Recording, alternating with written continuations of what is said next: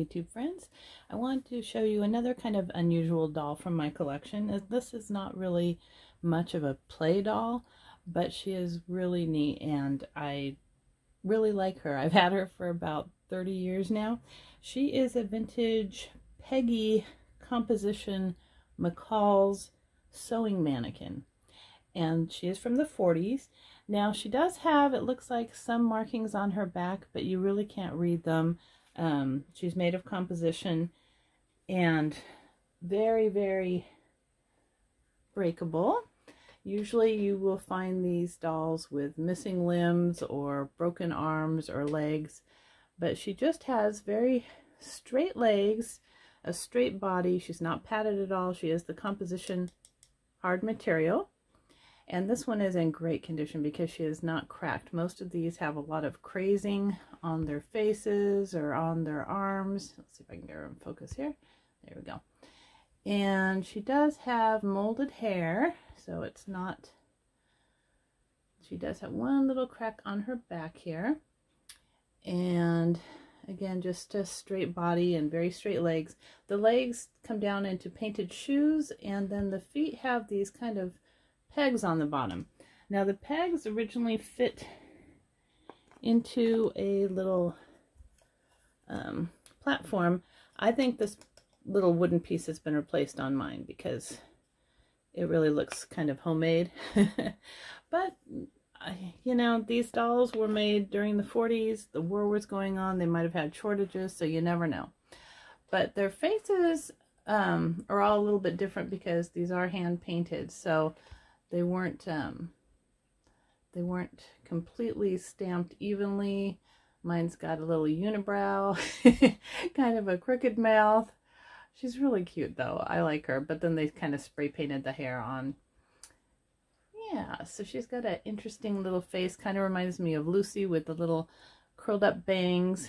And they had different versions of these from the different sewing companies. They had, they had different ones from Singer. They had McCall's, all sorts of different sewing mannequins that were used for the children to make clothes to fit on them. And then they would model the clothes. So this outfit that mine has is really nicely detailed. It's got the little flower at the waist. It has a hook and eye closure on the back. So whoever made this dress did really well that it's holding up from the 40s. But I love the original striped cotton fabric, the way it's cut. It just is really well done. So maybe a grown-up did this one, I don't know. But if it was a little seamstress, they did a really nice job.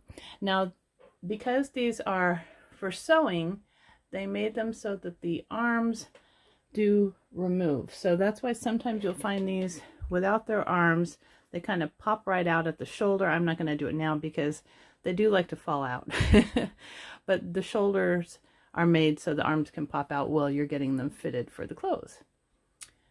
So just a really interesting little doll here. I'll tell you a little bit more of the history from what I found online. I do have a book about these, but I think I have it in storage right now or something. So they were made by Butterick, Tom McCall, Latexure Products, Simplicity, and Singer Sewing Machine Companies, and maybe some others. They were in a kit, and they were produced from 1938 until the 50s. Now mine is from the 40s, but I'm not sure exactly what year in the 40s. They're usually an undressed doll of 12.5 to 15 inches tall.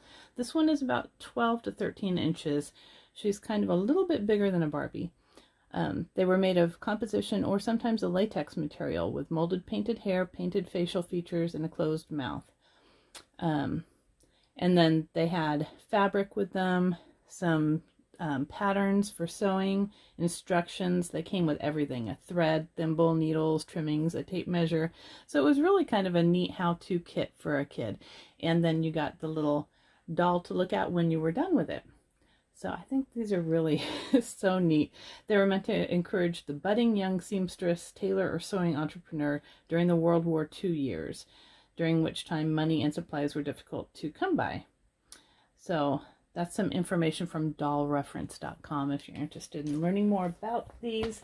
but they're, you know, you really rarely find them just like in your search for dolls. But if you do look up sewing mannequin on eBay, you'll see a bunch pop up, and they really go for reasonable prices. They're usually around $50. If it's the entire kit still intact, never used, of course it's going to be more, but the doll herself would go for about $50. And they're just a really kind of neat addition to your collection, and something that's very historical, being from the World War II era. So I hope you found this informational, and if you did, please go ahead and give it a thumbs up and subscribe. I like seeing new subscribers pop up on here. I like sharing my love of dolls and the doll collection I currently have, and it's a nice reference for me too to go back and learn about my own dolls. Have a good day.